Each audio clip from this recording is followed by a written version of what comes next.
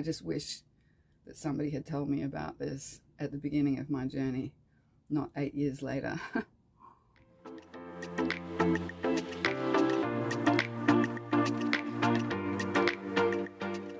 It's not very often you'll see me parading around in my underwear, but 4 weeks carnivore today. I have taken photos before and after. I haven't lost any weight as far as kilos, but I'm seeing definition starting to happen here and a line down here. I can actually feel my rib bones. I can feel my hip bones and my butt bones. And even though I haven't lost weight, I just feel like my skin feels firmer, tighter.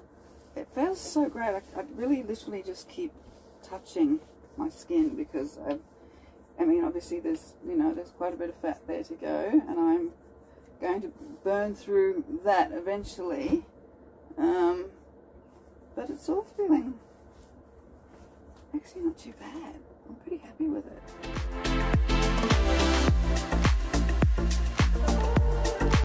10 weeks in now, 10 weeks on carnivore. The weight has started coming off now. The first 6 or 7 weeks was nothing, but I've lost about 4 kilos between weeks sort of 6 and 10. So yeah, feeling pretty good. I'm not, it looks like I'm sucking in, but I'm actually not. It's just the definition that's kind of just developing on its own. I can suck in. I suck in, it looks like that. But I still got a little bit of wobbles here, but I suspect that's going to happen at my age and also because of the fact that I've had babies. So ideally, I would love that to be all like, like that and firm and just get rid of this last little bit. Whether or not exercise will do that, I'm not sure, but my clothes feel awesome on me. I just feel good. So yeah, I'll keep you posted, but I'm doing it every 2 weeks, a little update like this as far as body changes go. So all good. This is 12 weeks on carnivore. I haven't lost any weight, I don't think, in the last, well, maybe the last couple, well, definitely not the last week. Total of 5 kilos lost since I started.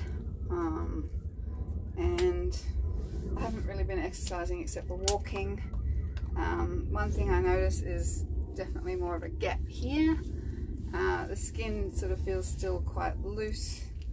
I still need a bit of firming up to do.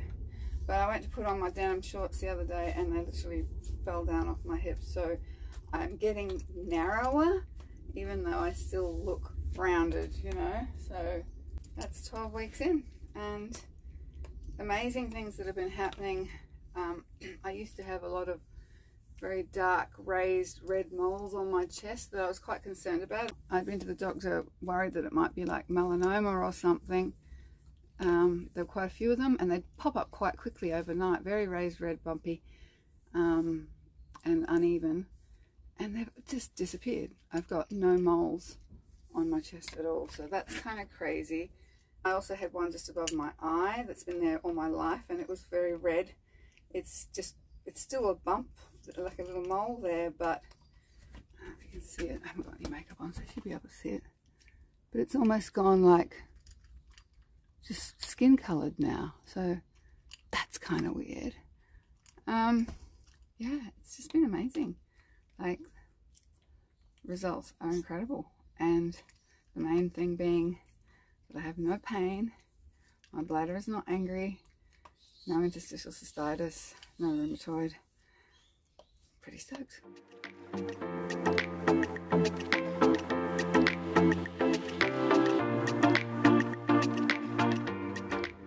Half a squeezed lemon in there, and then I add to that little containers of all my ingredients.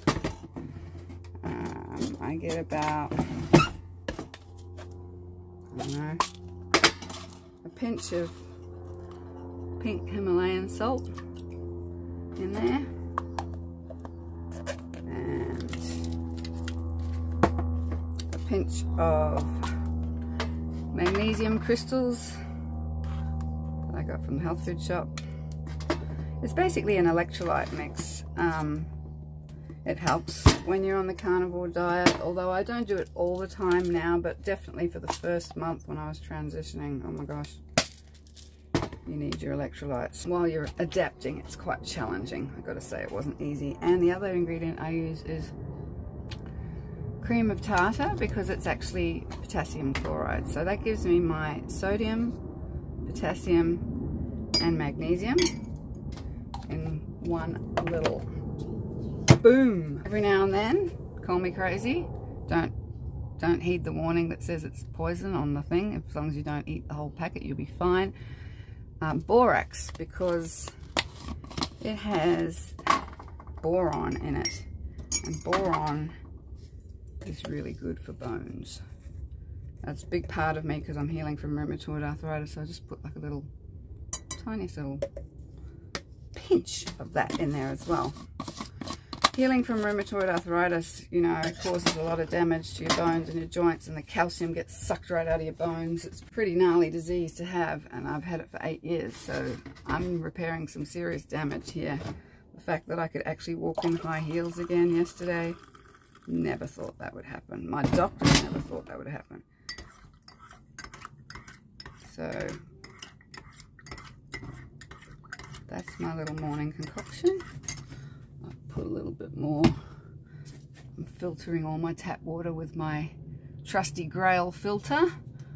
A little bit of cold in there so I don't burn my tongue. Stir it all up.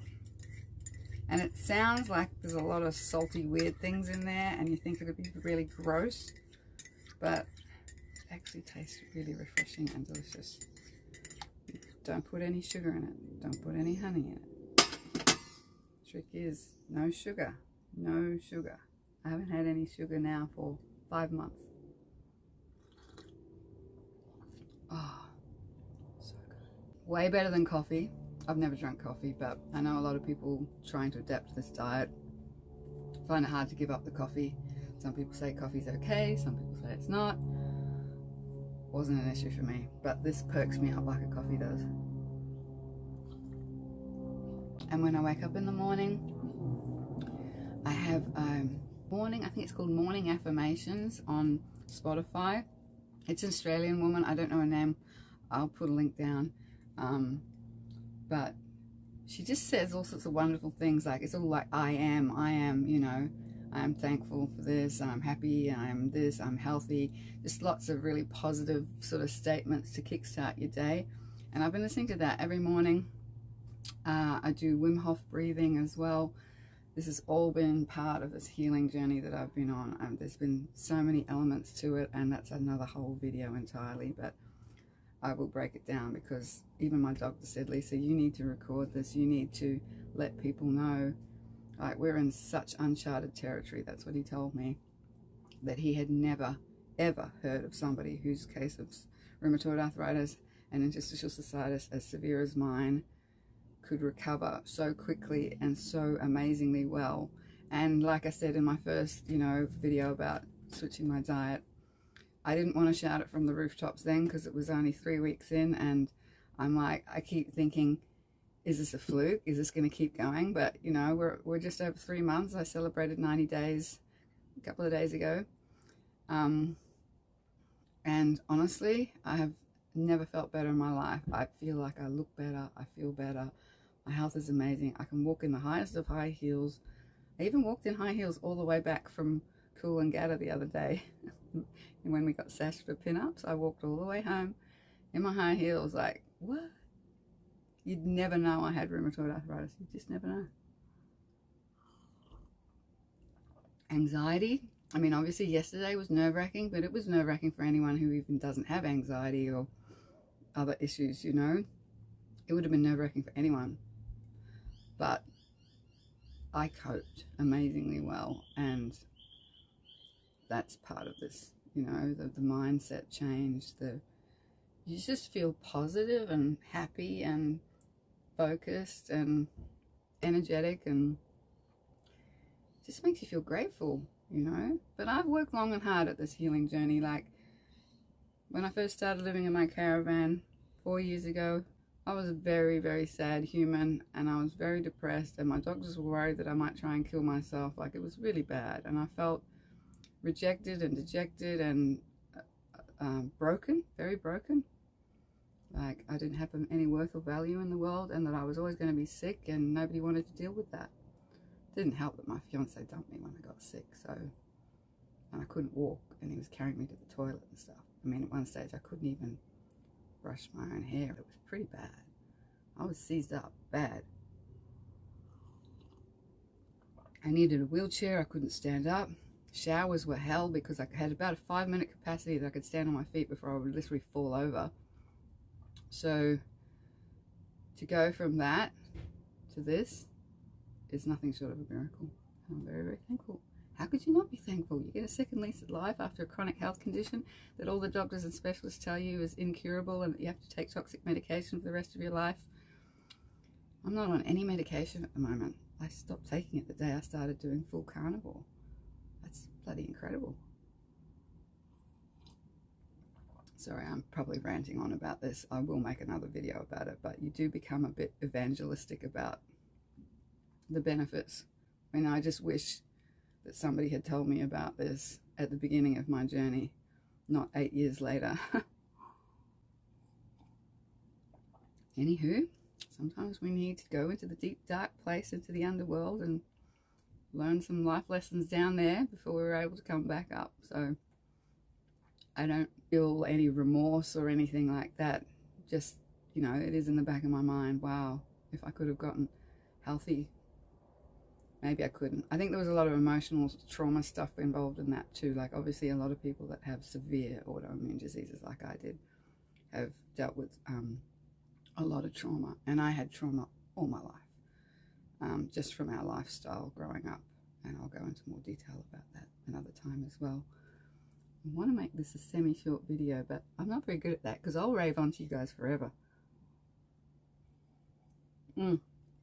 Anywho, off to the beach.